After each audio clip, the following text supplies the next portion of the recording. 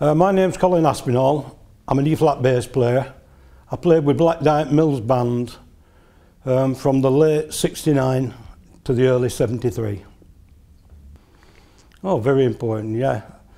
I mean, I just seemed to grow up with the tuba, to be honest. I learned in Shore Salvation Army at age 10, so it just spiralled from there. I'd heard of Black Dyke, obviously, as everybody else does, years and years before. I live over Saddleworth way, so we used to hear Black Dyke on Whit Friday evenings. Obviously, I was very fascinated with Black Dyke. Never thought for 1 minute I'd aspire to join in the band. Well, that's how life treats you, isn't it? Sometimes things come along and bite you on the bum. Yeah. I left Shore Salvation Army and I was thrown into the outside band world, for want of a better word. And I knew some people who were in Wingate's, so I ended up in Wingate's band. A bit of a culture shock, to say the least, from being a Salvation Army bandsman. And it was from there I ended up coming to Dyke, which really was a culture shock.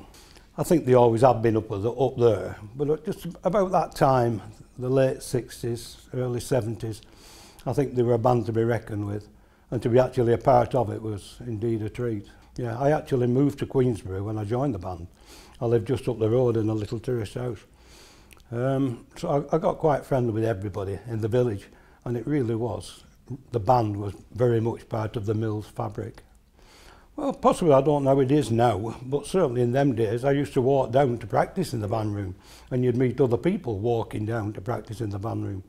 You know, you didn't necessarily practice at home. Well, I couldn't practice at home where I was, but I came here to rehearse for myself just to practice. There are a lot of good times, I enjoy the tours. There are obviously always something happening with Black Dyke. You either go into a recording or a TV show or a broadcast or just concerts. When I say just concerts, every concert with Dyke was an occasion, because you were playing all the big halls. It was very small concerts, for want of a better word. They didn't go to get second. They'd rather be, my time at the Dyke, they'd have rather been 10th or 12th than be second, because at that you weren't mentioned. You either won it, we went to win, and there was no wondering. Played on the double B just there. He always had a lot to say, and he was quite an educated guy. I learned a lot from talking to him. Derek Jackson, who played the other double B. I must admit the bass section tended to stick together as a section. We talked a lot and we played together a lot. They were all decent chaps. I think Roy left for a period while I was here. Wilf Eaton came. One or two other people came. I quite warmed to Wilf Eaton. He was a nice chap, Wilf Eaton, in so much as he was a Salvationist, as I had been. So I quite warmed to a lot of what he said and what he did. Yeah, I did enjoy him myself, but like I said, I was a Salvationist, so I knew where he was coming from. But he wouldn't stand fools and he wouldn't stand arrangements that he didn't like. If it wasn't right, he just wouldn't touch it. All the time I was here, Jimmy Shepherd was the principal cornet, yeah. But obviously there was other people in the band. I mean, the sole euphonium player, John Clough. There's no wondering about John. John was a big name. The trombone players, you have Frank Berry, and then of course Derek Southcott, who eventually took over. I mean, there's been some wonderful players.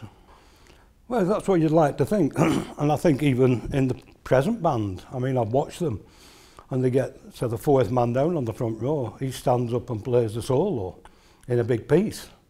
And you think, well, yeah, they just seem to show the work about. I think they're proving the point that it's not just the end chairs that are good. The band is a solid band, and it always has been. I'm sure it has. You know, it must have. I mean, banding wasn't just a hobby. It genuinely is a way of life when you're playing it at this sort of level. You're rehearsing twice a week. While I was here, I was in the octet, so you're doing your concerts with the band, you're doing your jobs with the octet, you're rehearsing twice a week. Really, there's not much time for anything else. It's I found it, when I look back on it now, it's quite a selfish hobby, because at that time, there were no ladies allowed on the band bus, so the wives tended to stop at home a lot, and off we went to do the concerts, which was thoroughly enjoyable for us, but I don't think it would work quite as well these days. I'm obviously very biased because I've seen this band from the inside.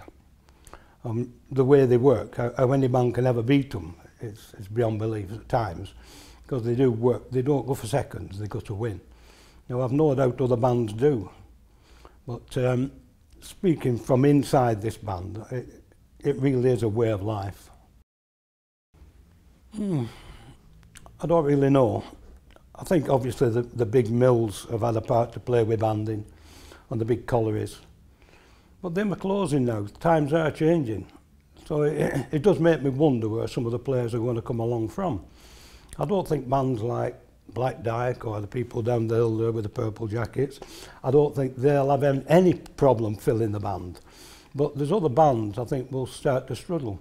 Some of the youngsters now, there's not much going on other than brass bands, isn't there? There's all the technology with computers and iPads, and I see it myself with my own grandchildren. I try and get them interested in brass bands, but they'd rather be playing on an iPad these days. I think Black Dyke will carry on regardless. I think some bands will suffer. I just don't think there will be enough players to go around eventually. There's a lot of youth bands, and there are some hard-working youth bands, and I've been to watch good youth bands.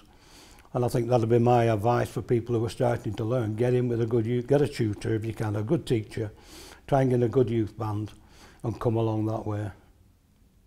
I've always enjoyed small group playing, I'll be honest. I mean, like I said, going back to the Salvation Army days, it was never a full band in the Salvation Army, albeit we had a good band.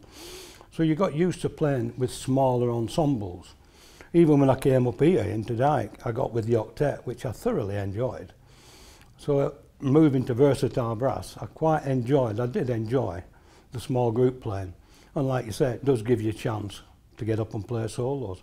Well, I've always thought, and I still think, that good players like playing with good players. Yes. There's nothing nicer than sitting in a small 10-piece where everybody can play the part, or indeed playing in a full band where everybody can play the part.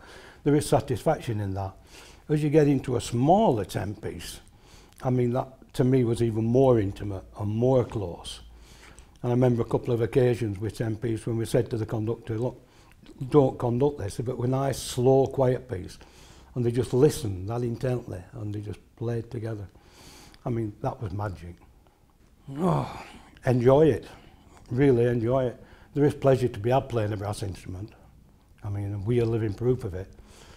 I would definitely advise people to try and get a tutor and then try and play in a youth band and come along with the culture of brass banding.